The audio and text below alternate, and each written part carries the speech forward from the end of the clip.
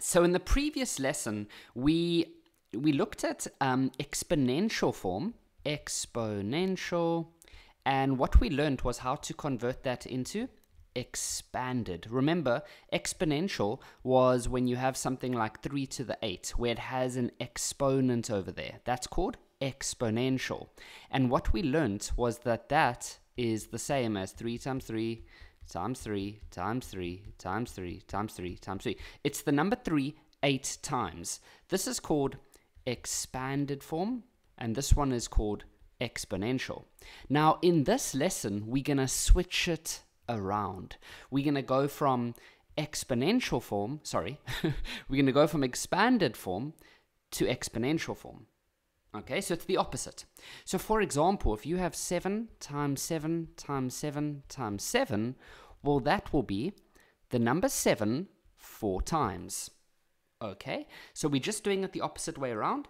The very important thing to understand is that there is the number, or there is the sign multiply in between. It's not a plus.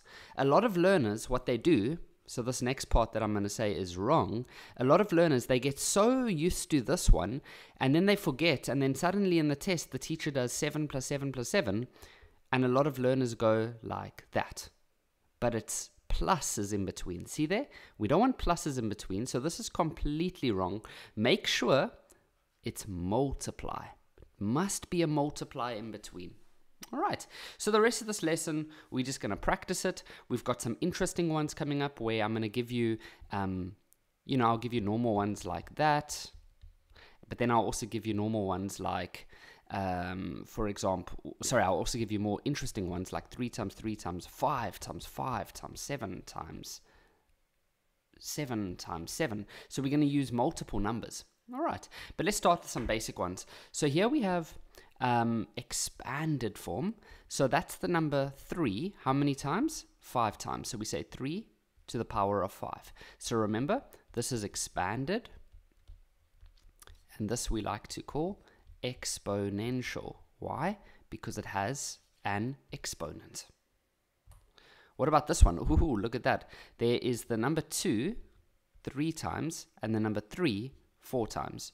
And so 2 to the power of 3 times 3 to the power of 4. Pretty easy. Here we have the number minus 2 in a bracket. 1, 2, 3, 4, 5, 6 times. And there is a multiply between all of them. So we just say that. Here we have the number 5. 1, 2, 3, 4 times. So we say 5 to the 4. Multiply. Did I say multiply in the previous one? Yeah, I did. Good man, good man. And then we have the number 2, 2 times, and then the number 3, 2 times.